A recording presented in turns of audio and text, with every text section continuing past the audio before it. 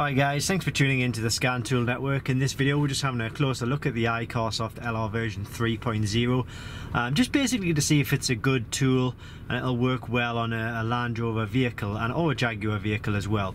Now this is the 2007 Discovery 3, and as you can see we've got a few warning lights on the dashboard here. So we've got the check engine, the ABS traction, the airbag light as well.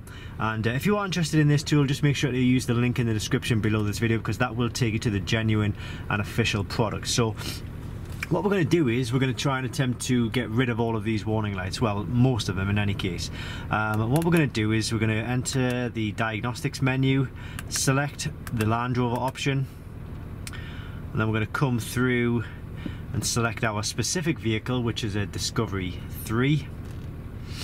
So we'll go, you can either VIN identify or vehicle select.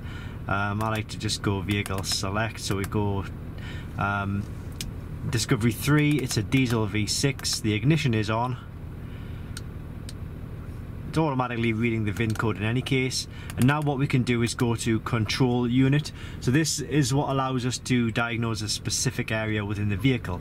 So I want to diagnose the engine control module, because that's what's causing the check engine light. So if we go to that, if we just click enter, we'll go to read fault code. Please confirm and select configuration properties. I'll just click no to that. And these are the faults we were getting. So it's telling us 1 of 7, so this seems to be littered with faults. But in each fault you'll get like a unique fault code and a description of fault. This needed a new, some of them are lost communications actually. But in any case, we put a new mass airflow sensor in there. So what we're going to do is we're going to clear fault memory, and you can see there the check engine light has gone straight away. We go back one. Oh, actually I do know why there'll be the fault for the vent, because we unclipped the vents before. You can see they're still unclipped actually. That fault will eventually come back. But that's the check engine one. So if we then go to, let's have a look at the airbag light up here. We go to SRS inflatable restraint system, read fault code, standard powertrain system, and it's telling us the fault. There's 1 of 6 faults, the unique fault code there, and the description of fault. So we can scroll through them. But then what I'm going to do is click on clear fault memory, and when I do this, just keep an eye on the airbag light, not necessarily the seatbelt light, because I don't have my seatbelt fastened. We just erase the codes, and there we see the airbag light. It flashed for a bit, has come back on, but I suspect once we restart the engine or completely come out of the airbag system, it will go off. It should go off eventually. In fact, let's just go back into that. Read fault code, control module off, clear fault memory again there. It's flashed and it's come back on. We'll come back to that in a moment. What I'm going to do is I'm going to go into the ABS system now. I've come out too far. Just click OK to that. Control unit, and then we're going to try and find the, now it doesn't mention it as ABS system. I have to try and remember what it, vehicle dynamics, it could be that. I'm guessing it's not that.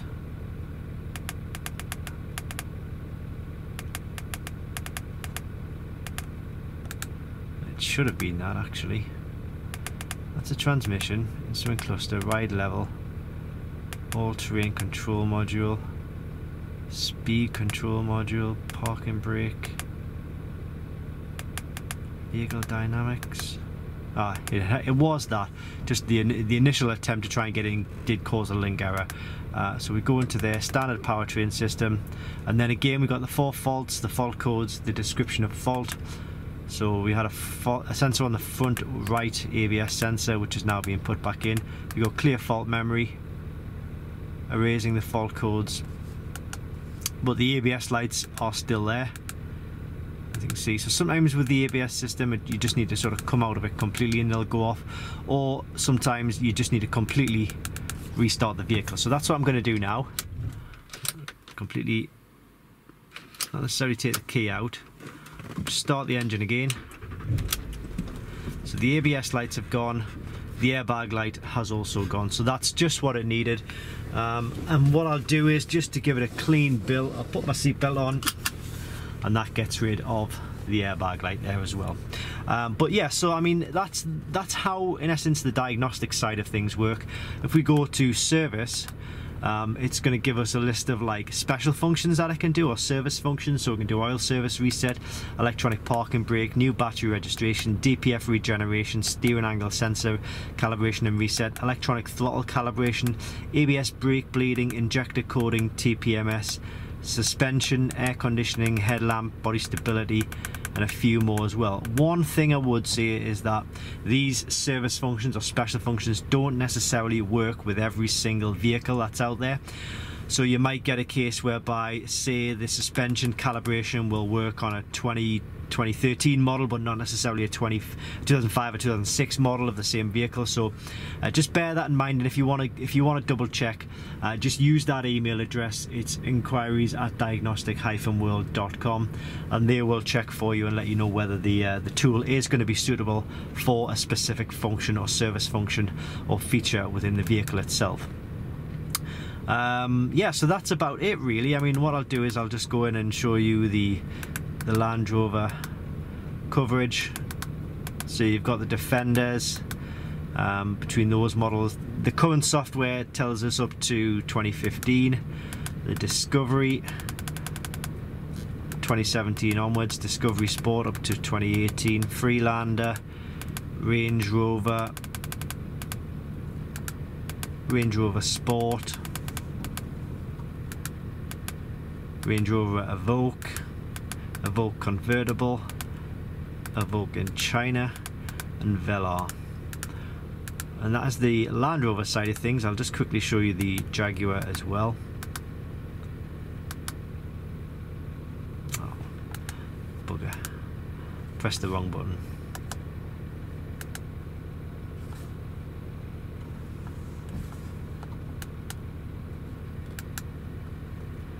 Right. Jaguar. Vehicle select. There we go. So we've got XE, XF, XJ,